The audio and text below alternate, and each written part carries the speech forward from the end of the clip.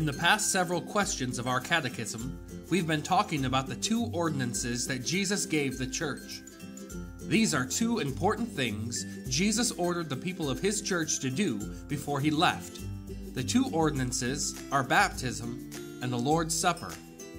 Both of these ordinances use things we can touch and see to point us to the good news that Jesus died for our sins and rose from the dead. In the previous question, we asked, what is the Lord's Supper? And the answer, at the Lord's Supper, the church eats bread and drinks wine to remember the sufferings and death of Christ. In other words, the Lord's Supper was a meal people ate in order to remember what God had done for them. Eating a meal to remember what God has done was something Jesus' people had been doing for over 1,000 years. It was called the Passover meal, and God's people ate it to remember how God had rescued them from slavery in Egypt. Let's look at our current question, number 70. What do the bread and wine represent? And the answer?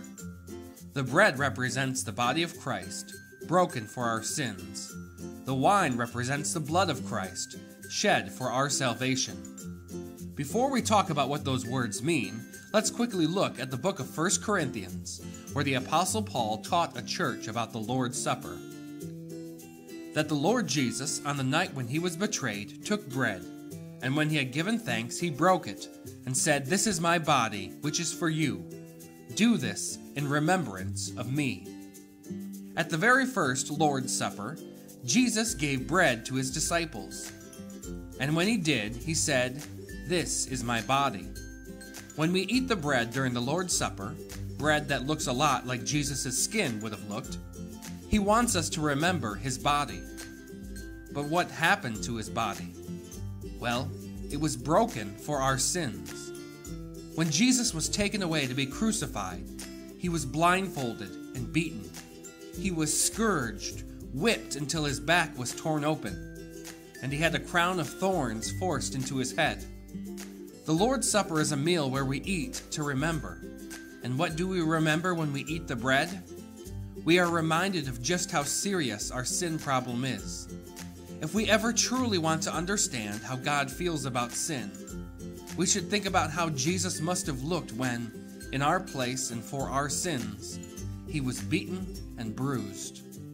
Let's look back at 1 Corinthians chapter 11 again. In the same way also he took the cup after supper, saying, "This cup is the new covenant in my blood. Do this as often as you drink it in remembrance of me." When Jesus asks us to drink the red wine of the Lord's Supper, he wants us to remember his blood.